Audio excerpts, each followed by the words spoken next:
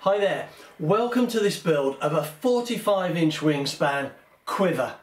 Now the Quiver is a scaled down version of the iconic 1930s Quaker, and we're building this Quiver from a great set of plans that we downloaded from the OuterZone website.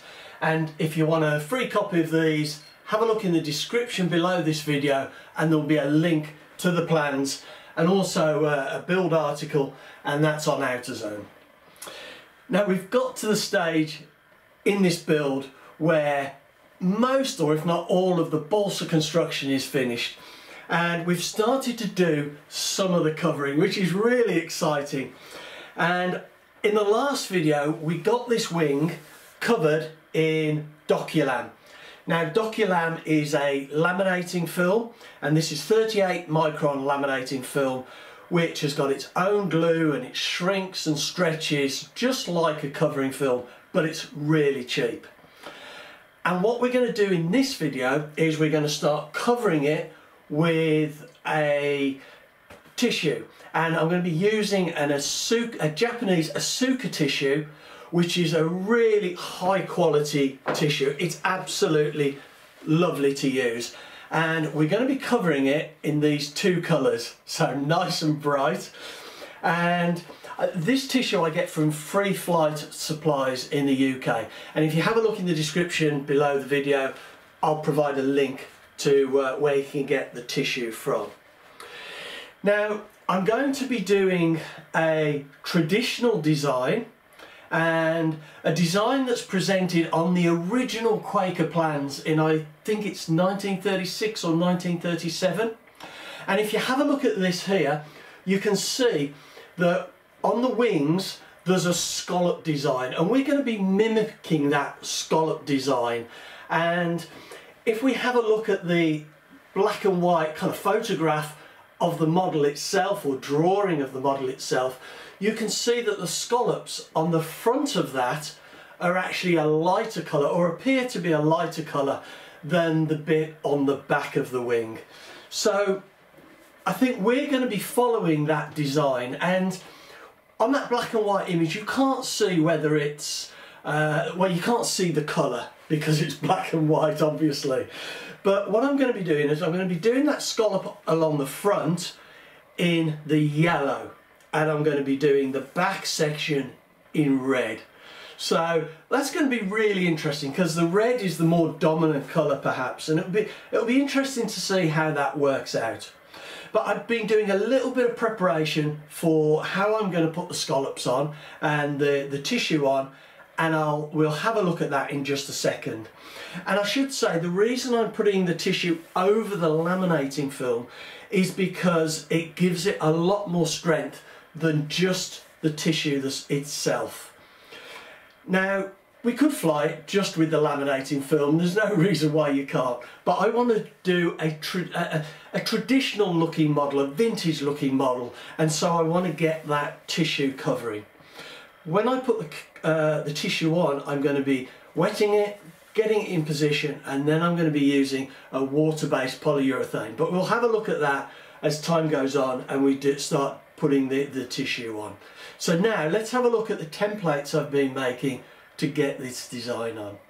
Well, I've got a printout here of the 1936 design. This is off the 1936 plans, and you can see the scalloped here with the points lining up with the ribs, and comes along and then it just comes right down to the edge of the fuselage here, and then you've got one big scallop over the top of the fuselage.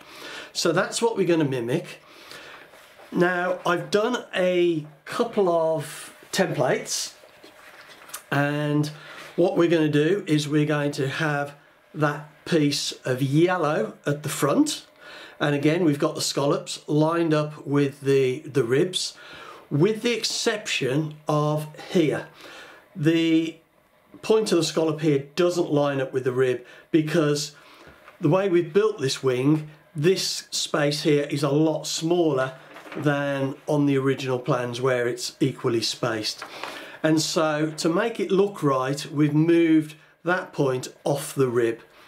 Now we've allowed, this is going to be yellow, and we've allowed a little bit here to wrap around the underside, but that essentially will go on like that, and we'll have just a little bit of overlap onto this balsa because we're going to have a seam here.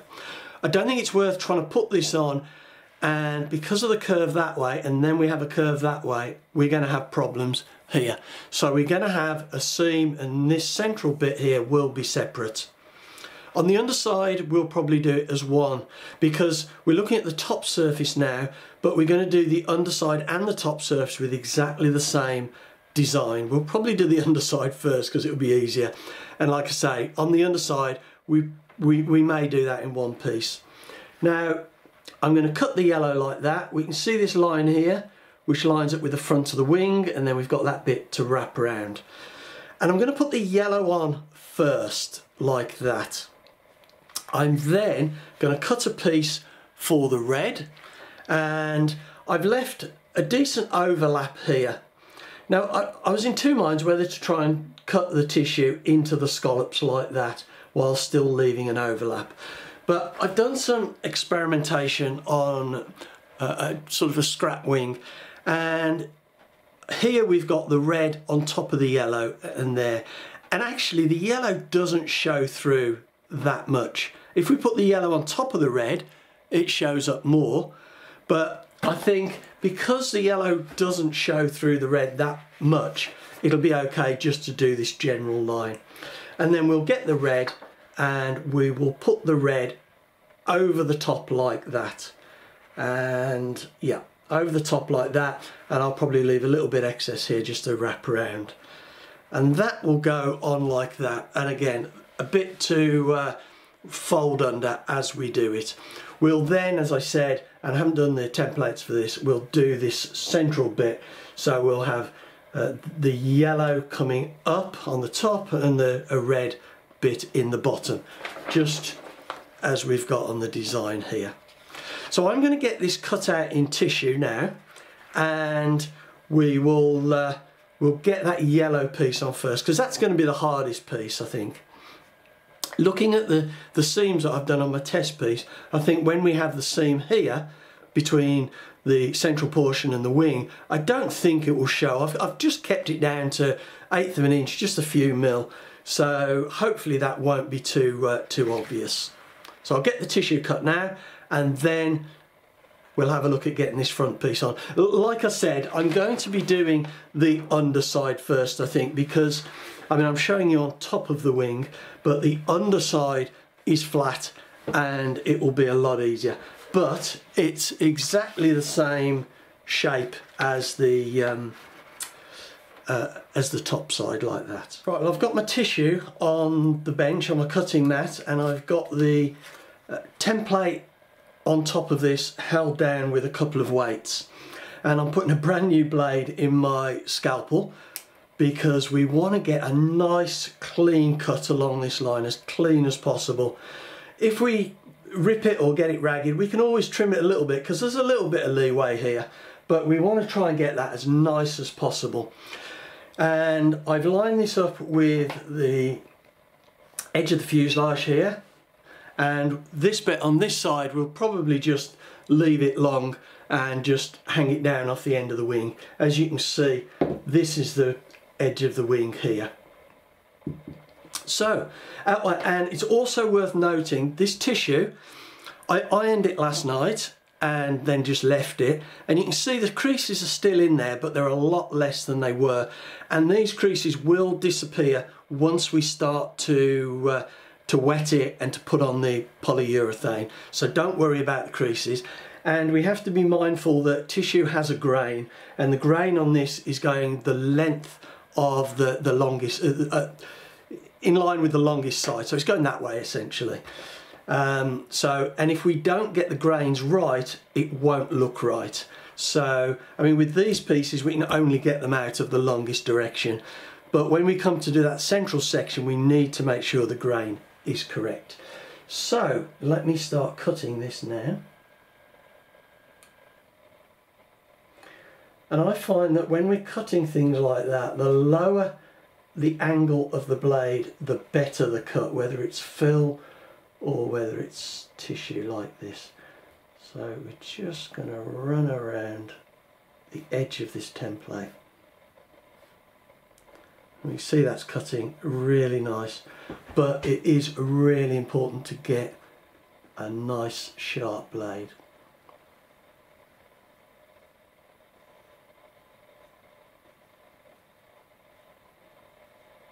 I'm just going to move this weight because it's in the way.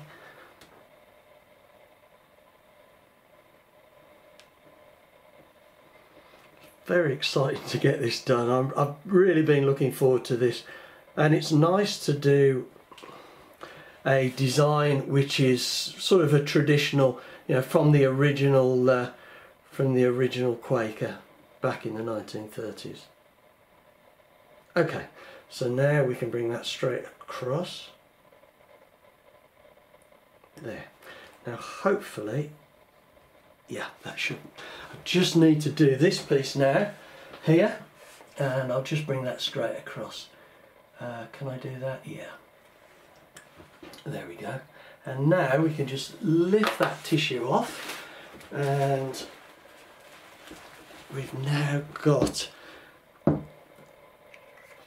our piece to go on the wing. So what I will do is I will probably get this piece on first before I cut the second one and the third and the fourth, because we're going to do this design both wings, top and bottom. I'll get this one on first just to make sure that it goes on okay and we're not wasting tissue. What I'm going to do now is I will do the bottom piece the same, and then we'll get the wing set up and we'll start to put that bit of tissue on the front. Right, I've got my tissue cut now and I'm ready to start putting it on, but I've got the wing on a towel to protect it and stop it sliding, or at least limit it sliding, and I've got towels here and a cloth on top just to try and hold it as secure as possible. Now I've decided to do this underside in separate sections, so I've got the wing, and then I'm going to do that central section. I'm not going to do it as part of the wing, and the reason being, I could do, because it's an easy transition, but I want to kind of mimic how I'm going to have to do it on the top, just to see how it works and how it looks. So first of all, we've got this yellow, which we're going to need to put on, I think, like that. Now, one of my concerns with this, one of many, is that we're lining these scallops with the ribs, but the tissue will expand a little bit as it gets wet, and it will shrink a little bit as it dries and as the polyurethane dries. So I don't know how that's going to affect the movement of these points with the ribs. But anyway, this now hopefully is, let's just get that lined up, is hopefully there. I think that's how that is going to be. I may need to trim this a little bit more here just to get a little bit more of a point on that end, but I will do that once we've got the yellow one. But you can see essentially how that is going to look, and actually that's quite exciting. And if I just get a bit of yellow, the yellow is quite I wouldn't say insipid, but it's not quite as bright. But if you can see, as I move the yellow underneath, that becomes darker. So that is one of the reasons I'm doing the top and the bottom, just to increase the vibrancy of that yellow. Hopefully you can see how that changes. So I will make sure I've got this yellow lined up, and then we'll spray it with water and we'll get it nicely flattened. I think the trick is to just make sure I've got this front edge at the right level so it doesn't come round too much. So it needs to come this way, perhaps a little bit, but I'll have a look at that. Right, I've got that exactly where I want it now, and I've got a 5mm overlap on the front, which will just bring that edge around, but not too much. And we've got a little bit of an overlap down here, and the wing I think is probably just right. just on this tip, but it's not that critical. So what I'm going to do now is I'm just going to spray it with water, and I'm just going to do it a little bit. I don't want to go mad because I don't want it to move. If I do it a big waft of water, it could sort of move the tissue, and I've got it nicely lined up, so I'm just doing it very, very gently. But we want to get it all nice and wet. Now,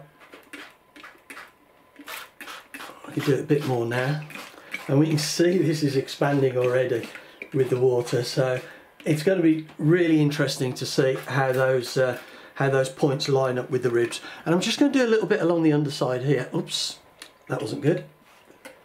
Just to make sure that wraps around nicely. Now this tissue is wet strength. It's really is quite a nice strong tissue, and we can just, if we need to reposition it, we can pick it up. I'm going to be very careful here and just fold this back. There we go. Now what I'm going to do is I'm not going to fiddle with this much more for a second. I'm going to leave this 10 minutes or so and just make sure it just soaks in really nicely. So and it just really relaxes it, and then we'll come back and we'll smooth it out. We'll get rid of any bubbles. We may have to lift it up and put it back down, but we'll see how it goes. Right, well, that's been soaking now for probably about 10 minutes, so I'm just going to start smoothing it out and getting rid of any bubbles or wrinkles. And a nice broad brush like this one, or even broader, to be honest, is good.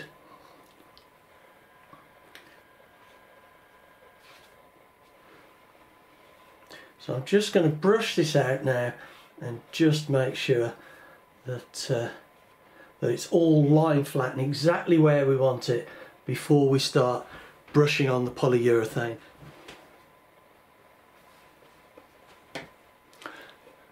Right, I've just lifted it up now and just put it on this cloth just so we can get this wrapped around and hanging over.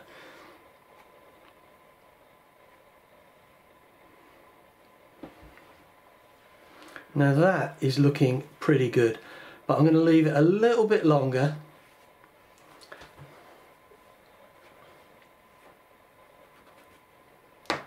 And I'm just going to spray some water on this, on that underside there, just to help help it relax and stick to that edge.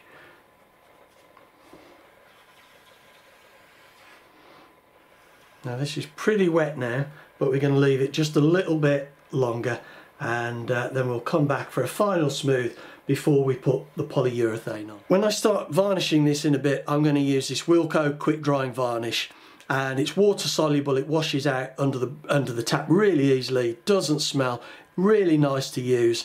And I'm using the clear gloss for the first coat, but the subsequent coats I'm going to be using either matte or silk. I'm not sure yet which finish I'm going to plump for in the end, but this is really nice, and I've used it on diesel models and my spark ignition engines, and with the petrol, and it's certainly fuel proof, which is great.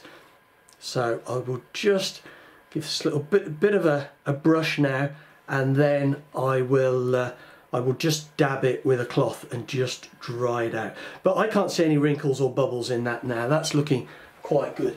So I'm just going to put a bit of tissue on it and try and get rid of some of this excess water without moving and picking up the tissue. Time to start putting the polyurethane on, and I gave this a stir earlier. Don't shake it, you'll get it full of bubbles, which will just add complications. So ready to start putting this on now, and just very, very thinly.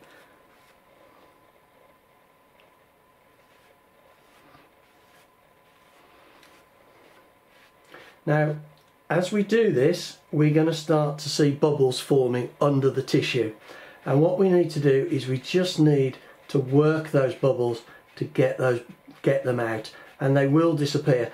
And once we've got the polyurethane on and we've got it nice and bubble free, we mustn't walk away. We need to keep watching this, because bubbles could come back, and most likely some bubbles will come back. So we just need to be really on the ball here to make sure that we don't get a finish with bubbles in it.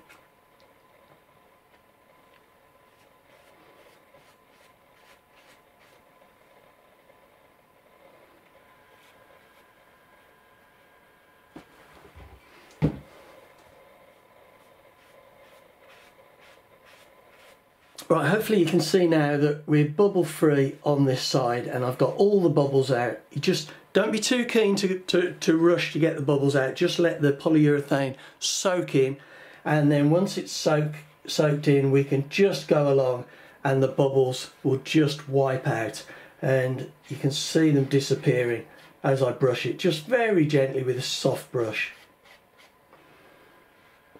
But as I say, we want to keep an eye on this, because bubbles can come back, so we just have to watch it for a bit until it starts to go off. This is quick drying, and we can give it another coat if we want in 4 hours, and within an hour it'll be dry, although it does take very slightly longer when we've wet it like this, but certainly the second and third coats dry a lot quicker. Right, well, I think we are ready to leave this now and let it dry and just see how it goes while it is drying. Just like, as I said, I know I keep saying this, but it really is important at this stage that we just keep an eye on it. I'm going to stop fiddling with it now. We're going to keep an eye on it and just make sure no bubbles form, and if they do, we will just noticed a little bit of a water bubble there, which I got out, but we'll just need to make sure no bubbles form. And as this is almost dry, we'll come round and we'll deal with this this wing tip. Right, well, this is starting to dry off really nice. It's still a little bit tacky, I don't know whether you can hear that, but what I'm going to do now is start to trim the excess tissue, and I'll start with this bit here, which is nice and easy. I'm just going to pull it and use a scalpel and just cut that really easily like that. And I'm going to go round the wingtip and do exactly the same. And if I end up with a jagged edge or something a little bit rough, that's not a problem, because when the polyurethane has dried, I can go around it with a hot iron and it just melts the polyurethane a little bit and just sits it back down again. So anyway, I will go round and just trim this. Obviously we need to be so careful that we don't damage the laminating film. And if this tears a little bit and looks a little bit jagged, that is probably preferable, because it just thins out the fibres and you don't end up with a kind of a really stark cut line, but either is fine. There, you can see I'm just going around with that now and just smoothing that down. In fact, I'll just zoom in a little bit. There you go. So I'm just pulling that and just sliding around with the scalpel and just cutting the tissue.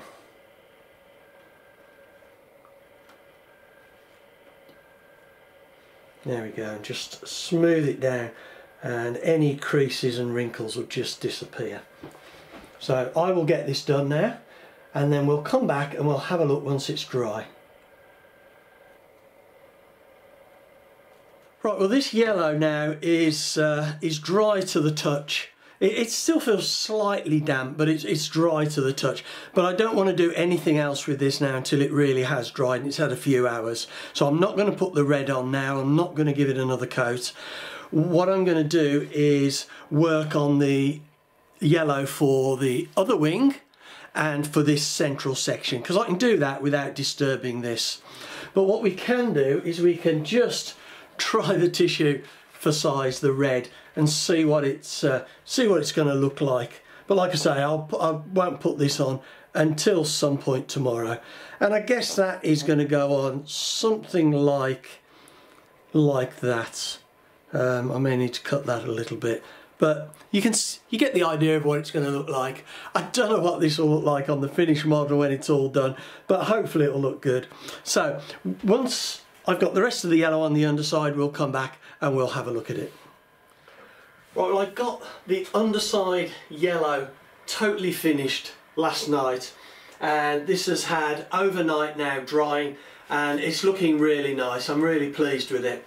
So what I'm going to be doing today is getting the two bits of red on, and I'm going to be using exactly the same techniques as I used before, but it's going to be kind of interesting really, and a bit of a voyage of discovery. I'm just lining this up on here because you can see the scallops there line up with the ribs. I mean, I showed this earlier, but it's going to be really interesting to see how much the tissue expands as I get it wet, and whether we lose the alignment of the indent of the scallops with the ribs. Now, it's good that we're doing this on the underside first, because we can see how much movement there is, stretch, and if it shrinks back and how it responds. And maybe after I've done this, I will modify my template for when I'm doing it on the top surface. I mean, I hope I don't have to, because you know, it's a bit of work to do that. And then we might modify it and it might stretch differently because the wing surface on the top is curved, it's slightly different, who knows. But as I said, this has gone on really, really nice, and I'm really pleased with how it's looking. And I did the whole front section in one piece. So what I'm going to do now is I'll get the red on, as I said, exactly the same technique, and we'll come back once it's dried and we'll have a look at that and see what's happened with the stretch, if any. Hopefully not. Right, well, I thought it was worth doing a quick update on how I've put this red on. It's just been wet at the moment, there's no polyurethane at all, and it doesn't seem to have stretched. It looked like it was bubbling up, but actually we're still lined up with all the ribs nicely, so I'm really, really pleased about that. But one thing that I hadn't expected is that to get the wrinkles out, sometimes or quite often I have to just pull it a little bit from the end, or just lift it up and just push it down again. But I really was reluctant to do that because of these indents. I just thought it's a recipe for it tearing. And when I did try to lift up right at the very end, one of these bits of the scallops just kind of folded under, and it was a bit awkward. So I ended up just absolutely wetting this totally and almost floating it on the wing, that much water, so that I could brush it and it would move around nicely to get all the bubbles out and the wrinkles without actually lifting it up. But as a consequence of that, it was quite wet, and I've gone around several times with paper towel and just made sure I got all that excess water out. And I've just left it a little bit now just to dry off, because it really was quite wet. So I just thought I'd let you know that it'd gone on well, but I really had to float it and then dry it out. So now I'm probably about right to get that polyurethane on. Right, I've now got the covering on this, and I am really, really pleased. It went on absolutely lovely. It couldn't have been better. I had no problems at all. It's still a little bit damp on this side, the polyurethane, because it hasn't quite dried yet, so I need to be a little bit careful there. And it's a little bit uneven, the finish at the moment, the polyurethane, and it will be until I get the next coat on, and then it will look even better than it does at the moment. Now you can see the yellow here is, you can see through it, it's quite pale, but look what happens when I pick up a bit of tissue and just put that on the top surface like we'll do tomorrow. It just becomes a lot more vibrant, and so it's going to be really exciting to start to get this covering on the top surface. Now I'm not going to touch this again today. I'm going to leave it overnight and make sure it's absolutely dry, and then tomorrow I will get these two yellow panels on here and we'll see how that goes. Well, I've now got the yellow on the front, and I'm just smoothing it down after wetting it with just the tap water, and this has gone on absolutely lovely. So I thought I would just do a very quick update just to show how it's going. I'm really pleased. I thought I might get some wrinkles I'd have to work with in between the ribs just as the film dips a little, but it's gone on absolutely fine. So can't wait to crack on now and get the varnish on it and then start the other side.